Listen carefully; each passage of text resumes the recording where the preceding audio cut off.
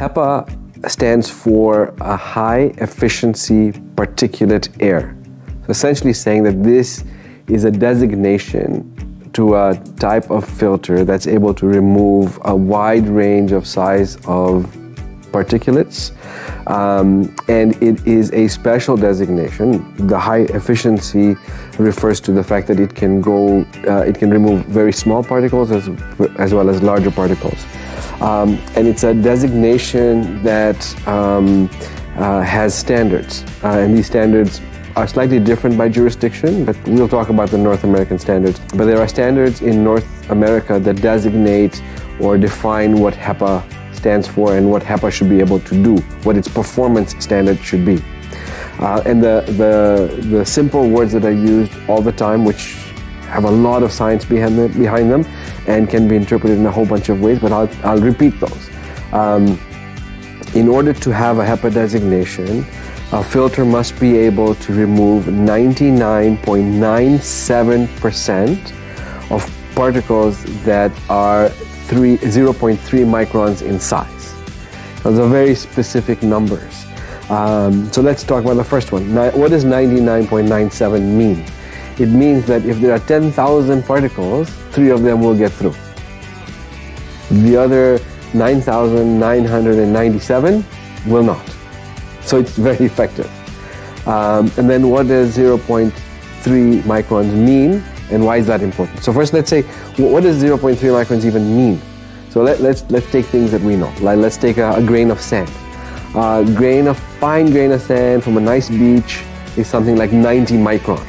90. Let's get closer to home. Take a red blood cell. Now, none of us have actually held a red blood cell in our hands, but just to get a sense, one red blood cell is 7 microns in size. So 0.3 microns is a very, very small particle. And the reason why they use 0.3 microns to define the efficacy or the efficiency of a filter is that science has found through their research that that particular size is perhaps the most penetrating size of all sizes. Meaning if particles are smaller than 0.3 microns or they're bigger than 0.3 microns, they tend to get stuck in the filter much better than one that is 0.3 microns in size. So that's considered to be the weak spot. So if we're able to get a 99.9% efficacy in stopping particles that are the weak spot, the hardest to remove, then you've got a filter that works really well. And that's what HEPA really is telling you, is that if a filter is designated as HEPA, it can remove almost all particles that we know. When considering HEPA filtration, it's important to understand the difference between a HEPA filter and a HEPA vacuum. Any filter that's built with HEPA material would be considered to be a HEPA filter. However, how it fits into the system is going to define whether or not that system can be considered to be a system that provides HEPA filtration. And the reason why that is important to consider is there are 2 things that will make the system effective as a HEPA filter, as a system.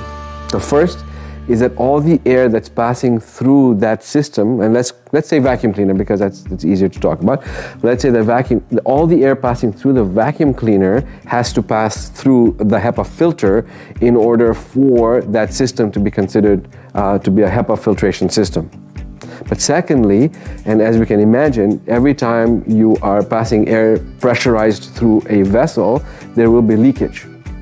And depending on the extent of that leakage, if it leaks a lot, then you've essentially, the HEPA filter is really not doing anything for you because that system is failing as a HEPA filtration system.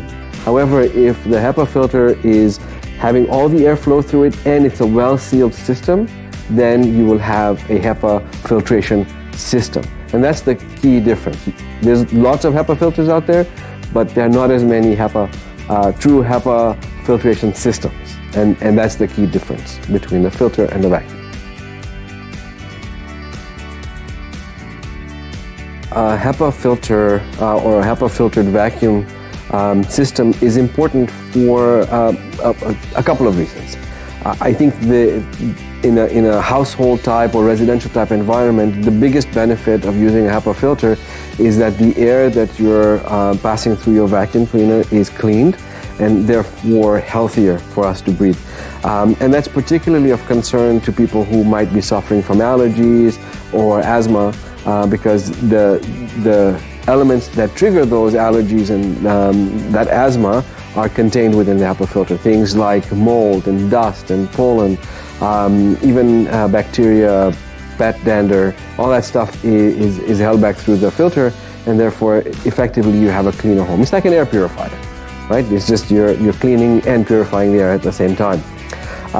But in a commercial setting, it's also important because certain types of work require clean air.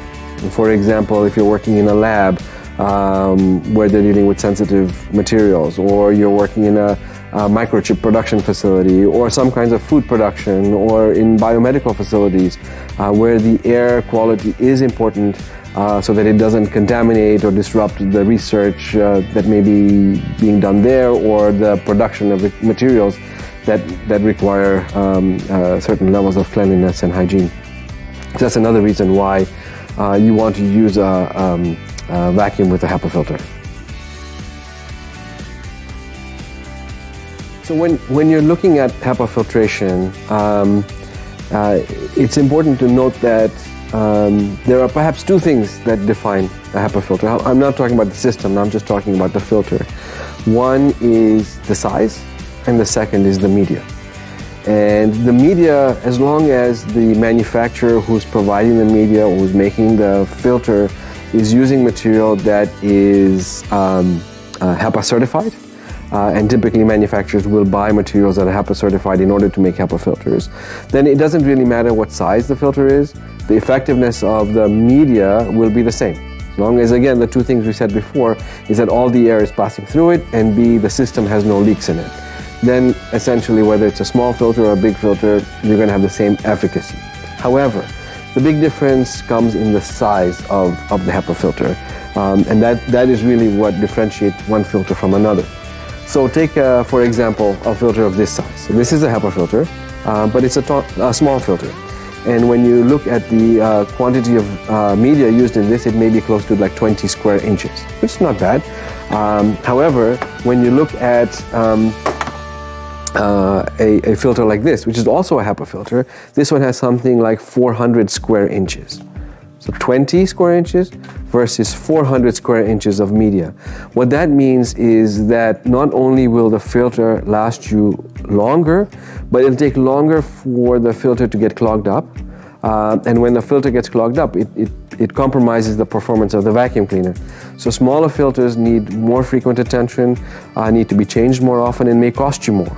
Whereas bigger filters will last you longer and will keep the efficacy or the effectiveness of the suction on the vacuum cleaner at a high level for longer, right? So that's the primary difference. Let me also point out while we're looking at this, I mean, these two filters look identical. And it's very important to really understand that HEPA has become a buzzword in the marketplace today. Everyone's talking about HEPA, or HEPA-like, or almost HEPA, or HEPA-type, and one has to be particularly careful to insist on making sure that the media that's being used is true HEPA. This one looks just like the other one. Obviously, this one is a different color, but they look exactly the same. They've got the same kind of pleating in them, but this one's not a HEPA filter. This is a micron filter. It's a very good filter, but it's not a HEPA filter. This, on the other hand, is a HEPA filter, and therefore is also more expensive, almost twice the price of a regular micron filter. I think when selecting a HEPA vacuum, the most important thing for you to first define is what you need it for. And if the need that you have is mission critical, i.e. that the cleanliness of the air is critical to the mission of the place you're cleaning, then you would want to go for the highest end certified HEPA vacuum cleaner you can find that's appropriate for the size of space that you're working with.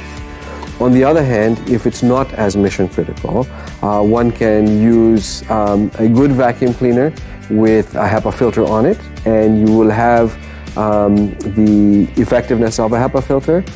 It may not be certified, so it may not be to the same level, but it'll be close, as long as the vacuum cleaner itself is powerful and well built. Now, why is this important to consider?